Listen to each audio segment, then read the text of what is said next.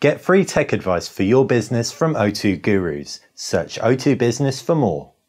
Dell isn't a name that we cover that often. They don't do phones anymore, and well, their tablets tend to run Windows. We tend to focus on iOS and Android. With the Venue 8 7000 though, they've reminded us that they aren't out for the count when it comes to Android. Not by a long stretch. First off, this is one of the thinnest, if not the thinnest Android tabs around at just 6mm. Its design is slick, it looks unique, and it's got a QuadHD AMOLED panel on it. It also has a bunch of cameras loaded on board that feature Intel's RealSense technology. In English, it can measure stuff. In short, as codenamey as Venue 8 7000 sounds, it doesn't do justice to the awesome, cool tech inside. But is it good enough to buy? Well, design-wise, it certainly is. It's metal, it's thin, it's quirky looking, but not quite ugly, not really pretty, kind of ugly pretty. It's a good looking slate. Head on, the 8.4-inch display has teeny tiny bezels around the right, top and left hand side. Down at the base is a front facing speaker as well as a front facing camera. It's a bit of a bulky portion, but we'll take bulky portion over rear facing speaker any day. There's also a micro SD card slot to the right hand side, a 3.5mm jack and a micro USB connector at the base, and the power button and volume rocker on the left hand side. Now, if you thought the front was a bit weird, the back takes the biscuit. The camera, or should I say cameras, are all at the bottom of the tab. The main camera sits inside the glass panel at the bottom, while there's also a glass strip above it for the two secondary cameras. This is all rounded off with a prominent Dell insignia on the back. Ergonomically, it's thin, light, and it feels expensive. The camera position is nothing short of annoying. I covered up the lens every time I came to take a picture. Still, for a brand I generally associate with bulky Windows tablets and PCs, I am mega impressed. It isn't cheap, £320, but design-wise it isn't the toughest sell out there. Neither is it when it comes to the screen. 8.4 inches of AMOLED technology at Quad HD resolution with a pixel density of 349 pixels per inch. Translated into human speak, you've got a medium-sized tablet with a very sharp display that showcases very deep blacks and very vibrant colors. It's very, very good, but it isn't quite perfect. Unlike the Samsung Galaxy Tab S 8.4, Dell's opted for more traditional AMOLED saturation and vibrancy. At max brightness, everything looks super punchy, and this kind of makes everything look awesome. But I'm talking about Lego movie awesome and not realistic awesome. Saturation, practically speaking, is about an 11 out of 10. And so this can make simple tones like, well, white or beige just look a little bit rose tinted, especially when the brightness is low. The only other downside to everything is how teeny tiny all the text is. This is because the screen is so sharp. But even when you change the default text to huge, as it's termed in the settings, it still might not be big enough for some people. Still, viewing angles are strong, pictures on the tablet look very impressive, and I'd say 99% of the time I was overjoyed staring at this thing. Now, how about the interface? Well, there's not too much to hate here. It's a pretty stock Android experience. What's even better is that it got the Lollipop update just in the nick of time, specifically the day I recorded this review. A lot of the bloatware on board can be disabled. The pull-down notifications bar has sound options which you can turn off. You can also disable apps like McAfee as well, even if you can't completely uninstall them. One of the only things that can't be disabled are the Dellcast and My Dell options in the pull-down bar. It's a shame about Dellcast as it's totally useless unless you've got Dellcast hardware. The My Dell option isn't too shabby though, as it gives you an insight as to what's going on in your tablet, which ultimately is pretty useful for most people. Otherwise, stock Android 5.0, pull-down bar, various number of home screens and an applications tray. Moving on to multimedia, and the Dell Venue 8 7000's camera setup is an interesting one. Featuring Intel's RealSense technology, it has 3 cameras around the back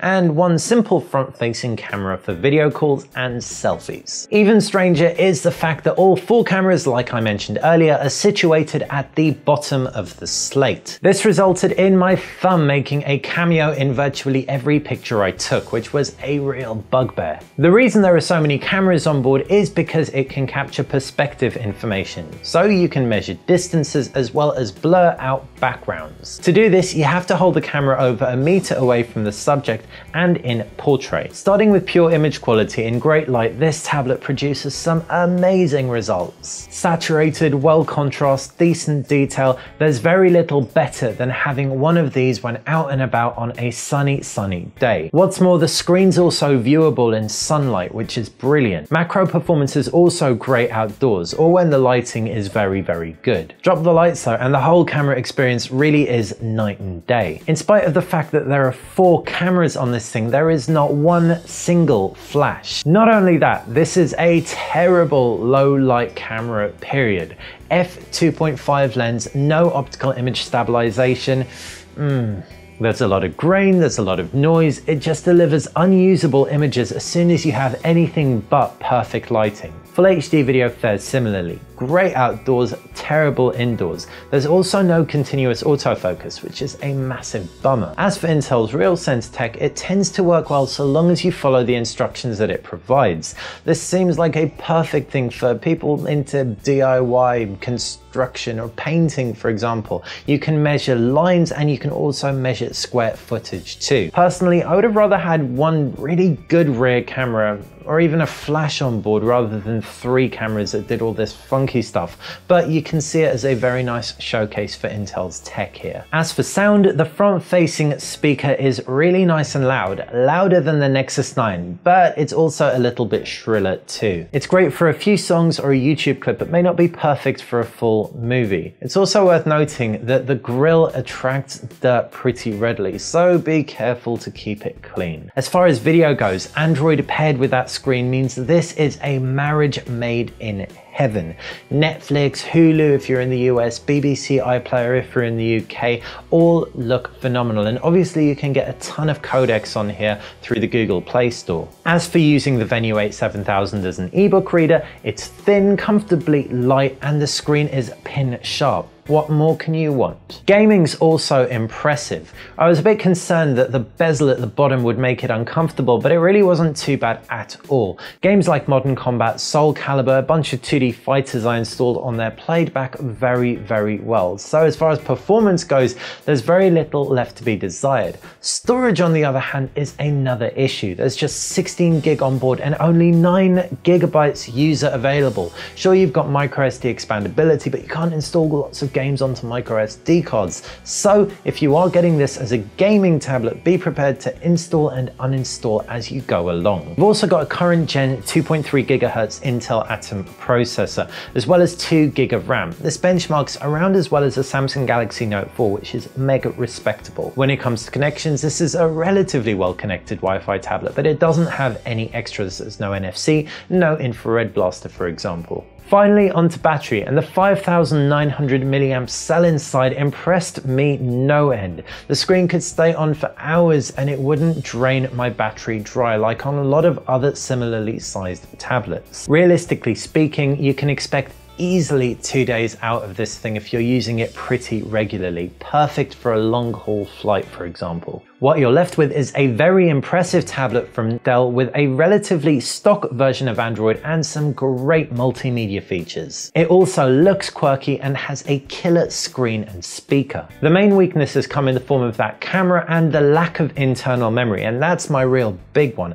But if neither of those two faze you, you can pick one of these up with confidence.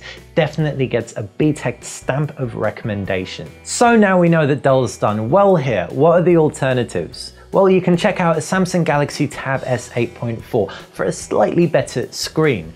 As for iOS, the iPad mini with Retina display, obviously, it's going to give you an iOS experience at a similar size. I've been Basil with BTech. Hopefully you enjoyed my Dell Venue 8 7000 review. If you have, click that like button. If you like BTech and want to stay on top of all our videos, subscribe to the channel. If you subscribe, then we get more subscribers and then we get cool tech in quicker and I get to share it with you sooner.